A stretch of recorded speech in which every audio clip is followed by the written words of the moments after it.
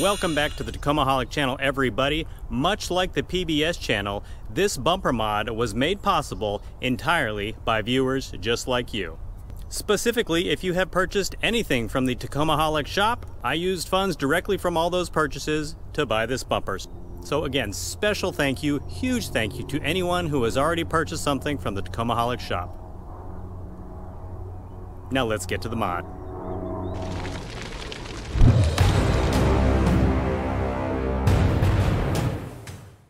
Alright everybody, this is the Brute Force Fab hybrid bumper for the 2nd gen Tacomas, of course. I will put a link in the video description down below so you can check out not only this bumper, but Brute Force Fab makes rear bumpers, sliders, bed cages, you name it, all super high quality. I had a great chat with Billy, who's the owner of Brute Force Fab, on the phone talking about what I wanted with the bumper, and he stuck to the lead time perfectly. I actually ordered this, got it on a little Black Friday sale back in November of 2018, and I have had it for a few weeks now, and Billy was spot on with the lead time. So I know some of you, in ordering this stuff, the lead time sort of drives us crazy, which that can be pretty much unavoidable most of the time, but Billy stuck to the lead time perfectly, so thank you so much for that. It did take me a while once I received it to get it installed because I did all the painting myself. And just in case you guys are interested in painting some of your exterior armor, I'll put links to the specific products I used below.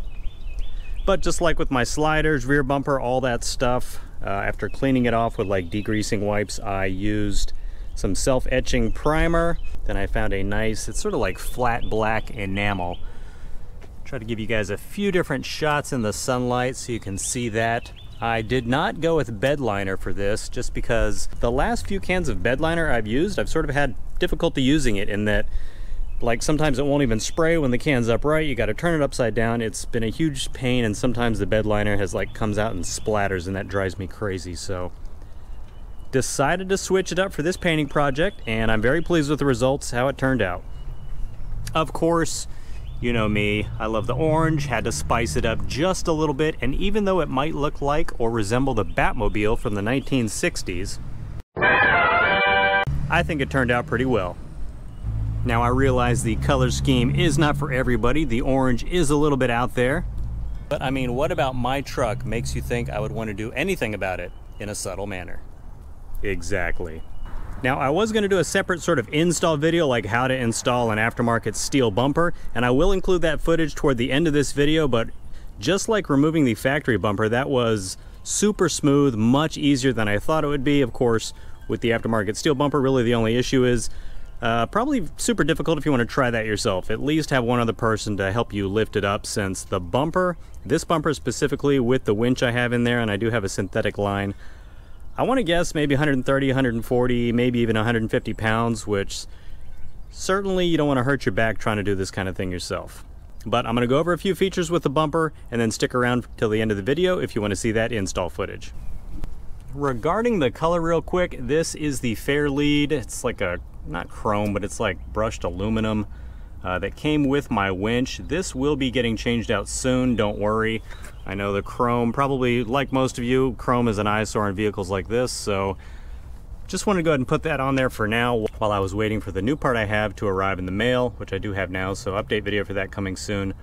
But just wanted to get in here real quick because you can see I didn't really know how big the Fair Lead was going to be, and I initially planned to do like an orange outline on that, and you can see it doesn't really overlap perfectly. So the plan is for the overlap right there on that corner, and I guess there's a little bit underneath also.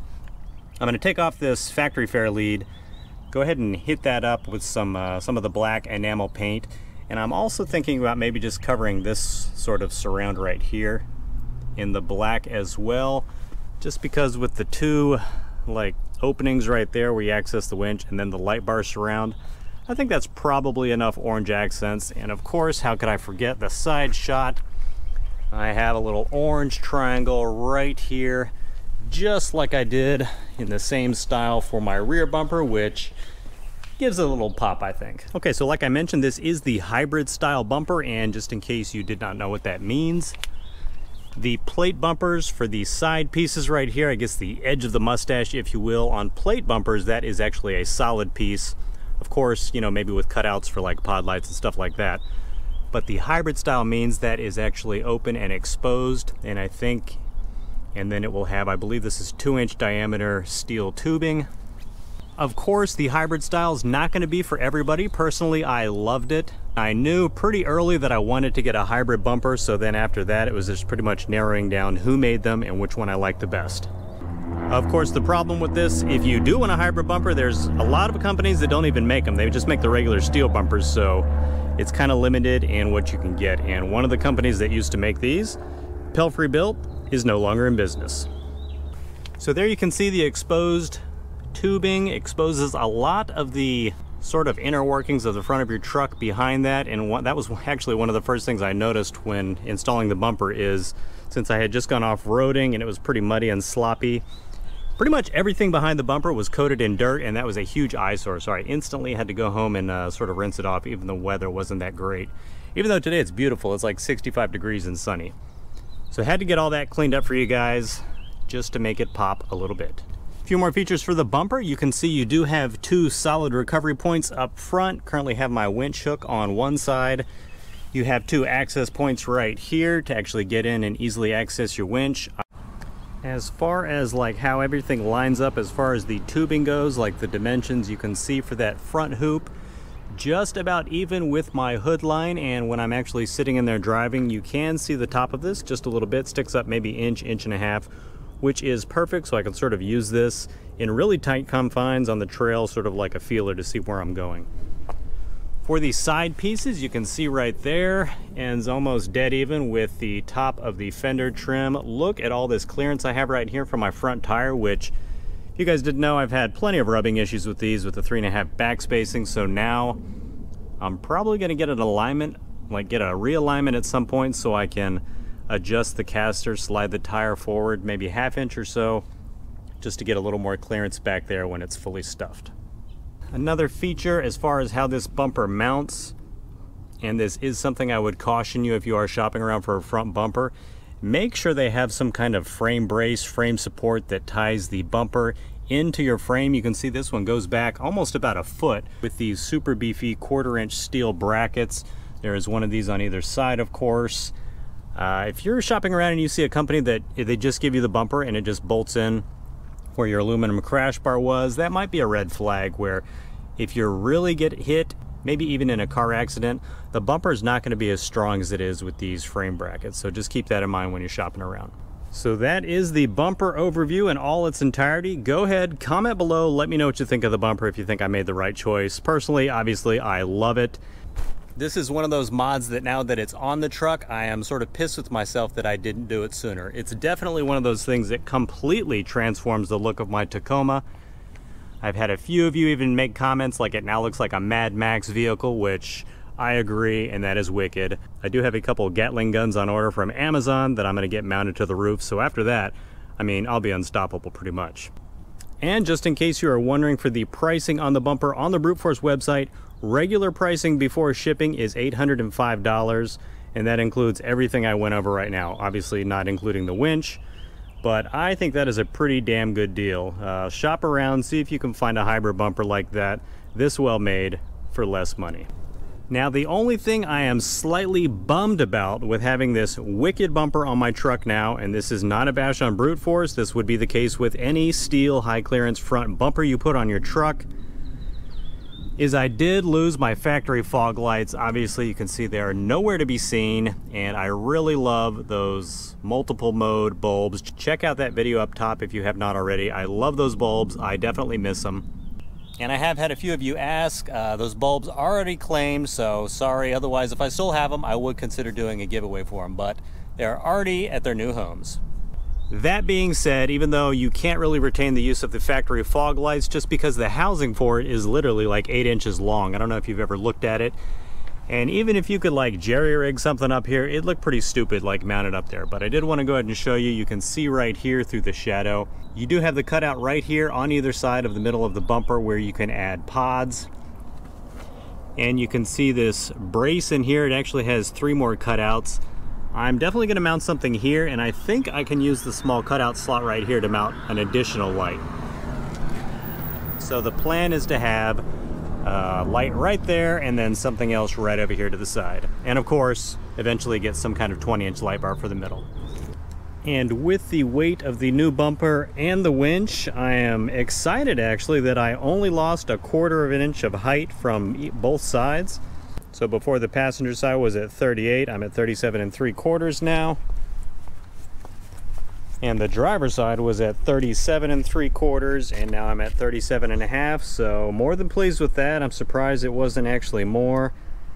I know some of you might be curious what I'm going to do, like upgrade the springs or not. I definitely have big plans for the front suspension. Let's just leave it at that. All right, everybody, that will do it for the sort of talking about the front bumper, all the features, what I think of it section of the video. Stick around if you want to see the actual install part. So my buddy Eat Sleep Tacos was looking around under my truck just like he does every Monday at noon, and he noticed here on the aluminum crash bar there are 2 flange nuts right here on the, this is the passenger side, so towards the outside of the vehicle.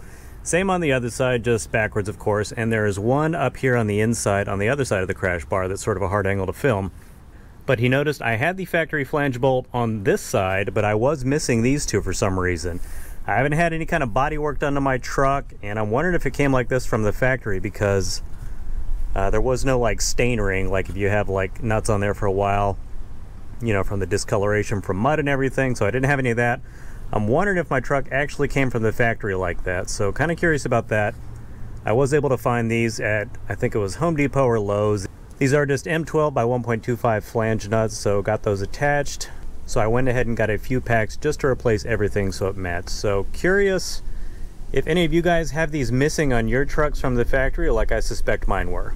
First step for installing an aftermarket bumper is go ahead and remove the front grille and your factory bumper. Obviously, go ahead and check out the videos above for that.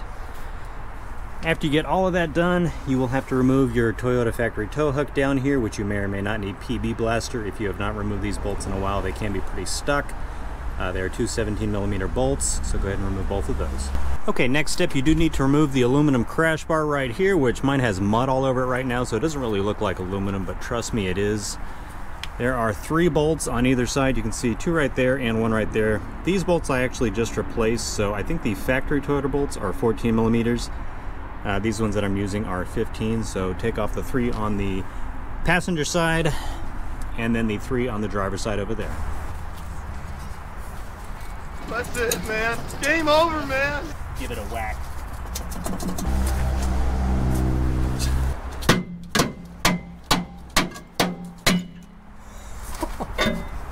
Awesome. Alright guys, today I will be installing the Smittybilt 9500 XRC with my bumper. Obviously, if you're going to plan on getting a winch, you might as well line it up with your bumper install, since you have to have the bumper off to do all this. Alright, getting ready to do sort of a dry fit, I guess, for the bumper. A few ways to do this, just to see if the winch clears. You can sort of cut this crossbar.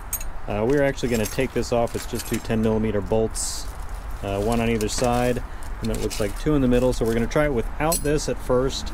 The grill actually mounts using this hole, which obviously will go away, and the 2 side holes, so I'm going to try it like that and see how it goes.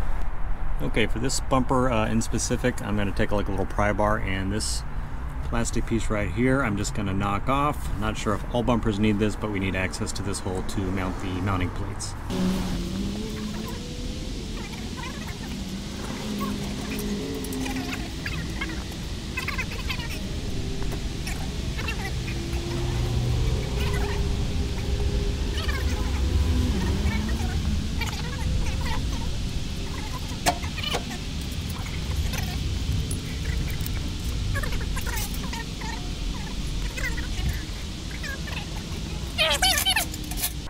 I got a lot of cleaning to do behind there though, because it's sort of ruining it.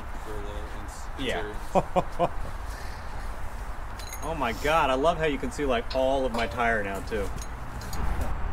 Okay, the bumper's on there. As you can see, we put on the 3 flange nuts that were holding the aluminum crash bar on. The slots on the bumper you can see right here, you do have about maybe a ½ inch of play, so you can get the bumper, you know, up or down, sort of adjust it. I just use the bottom of that lower eyelet right there to adjust and get it even on both sides. Getting ready to tighten down the 3 flange nuts that went on the aluminum crash bar, now on the bumper. You can see the support piece on the side goes from there to the back of the frame, tightening all that down, and there is a square piece that goes right in here on the bottom on both sides. Okay, it was tight, but we were able to get this piece in back here. Some people, depending on the bumper, you might have to trim this or just run it off, but you can see it looks like there's like a 1/8 of an inch clearance on this side and the other side over there, but got this piece in. Now just putting the grill back in and getting everything buttoned up. Alright, we are getting ready to spool the winch under tension for the first time. You can see I'm here at the top of the hill, got the winch secured to my buddy's 4Runner down there. Hello, Tyler. And we've done this before with my buddy's truck, but the process is 30 seconds on, 30 seconds off to let the winch cool down, get everything nice and secured under theirs.